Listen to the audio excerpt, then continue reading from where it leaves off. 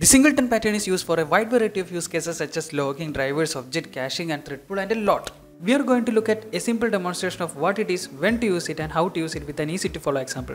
In this design pattern series, we are going to explain most popular creational, structural and behavioral design patterns. And for this video, we will go with the singleton design pattern. Subscribe if you think you need to get notified on these upcoming video releases. First of all, let's see how Wikipedia defines the singleton design pattern. We will try to see if the description is understandable.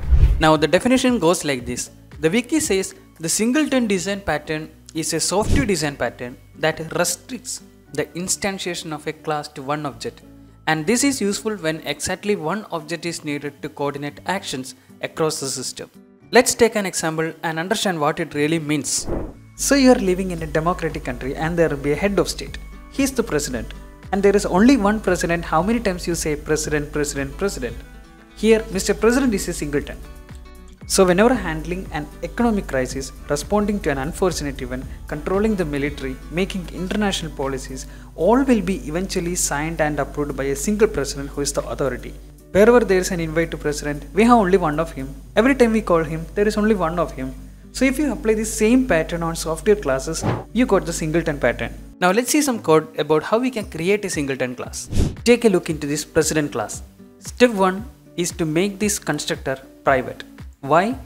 Because if we do so, then we can't initialize this class outside. We want this behavior because else, using the new keyword, people will create multiple instances of the president, which is against the singleton design pattern. Step 2, we will create a static private field to store a local instance of the president. This is internal to this whole class. And in step 3, we will create a function called getInstance. However, this function will expose outside for them to get an instance. And why this function is static already? Because no new keyword outside, there is no instance outside.